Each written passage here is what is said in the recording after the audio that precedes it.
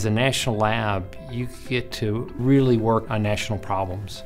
You have the opportunity to get exposed to so many different technologies and folks in different areas of expertise. You can go wherever your imagination will take you.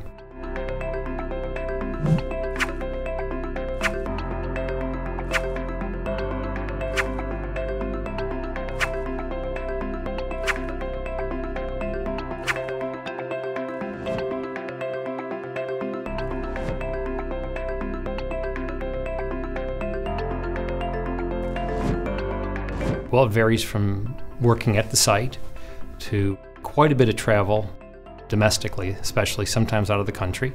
As you know, SRNL supports worldwide customers right now.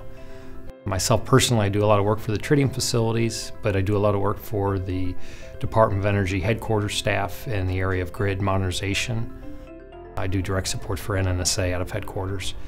And then we have a good bit of work with the Department of Defense. So as a result, I'm kind of mixed between being here on site and traveling almost. Right now it's about 50-50.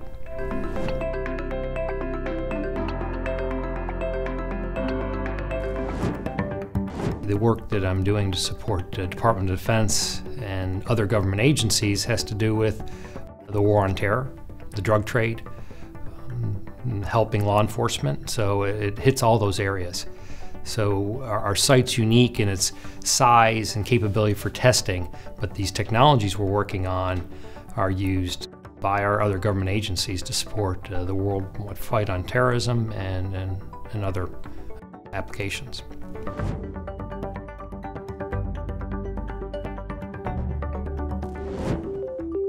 SRNL and our group and myself personally were involved in the design construction of the drivetrain test facility in Charleston.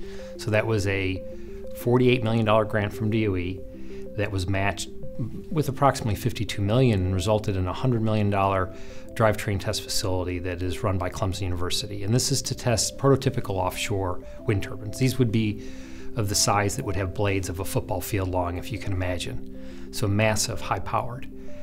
That facility is capable of testing up to 15 million watts of simulated wind power. The Secretary of Energy has talked about the grid modernization effort. The next 5 years are critical for the country. And SRNL's got a key role to play in that. Us and our Clemson partners came up with the concept of building a high megawatt grid testing laboratory because we had all this infrastructure. And as a result, we built essentially an arbitrary three-phase power amplifier system that can duplicate any grid event essentially in the world. And that facility was built with some DOE funds as well as utility involvement. And that is a key facility that the country needs as part of this grid modernization.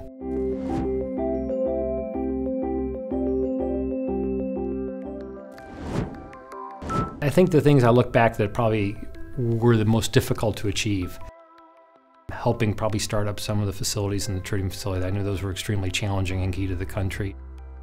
Non-nuclear reconfiguration, because of how we had absorbed an entire mission that was done at Mountain Laboratories with our existing footprint and staff, and how successful that's turned out to be. I always think back to when we first briefed upper management that part of the project is we were going to have to take tritium reservoirs and we were going to have to do shake, rattle, and roll. We were going to shock them, we were going to vibrate them, we were going to spin them in a centrifuge. And I remember management at the time telling me I was crazy.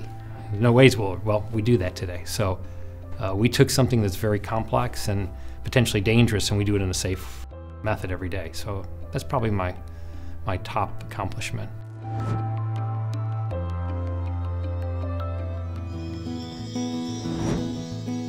This drive to do the right thing and make an impact and be successful. There's a lot of challenges every day to get the job done. But you know, once you get to experience that success and see something delivered, that's what drives you every day. Recognizing that every day sometimes there's going to be hurdles, you gotta overcome those, but it's worth it at the end because we got great customers and great folks to work with. So I think that's makes the job easier.